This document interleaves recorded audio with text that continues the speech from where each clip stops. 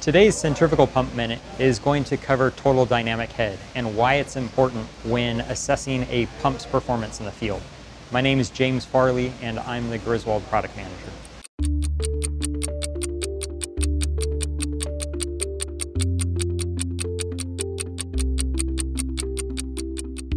It's a common misperception that you can analyze a pump's performance by putting a pressure gauge on the discharge alone.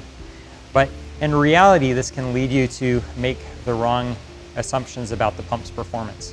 Performance curves are typically generated based on differential pressure, and that is the difference between the suction pressure and the discharge pressure, and that is called total dynamic head or total dynamic pressure.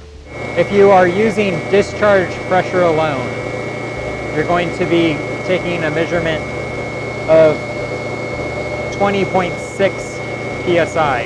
That's what you're seeing on the gauge that I'm holding.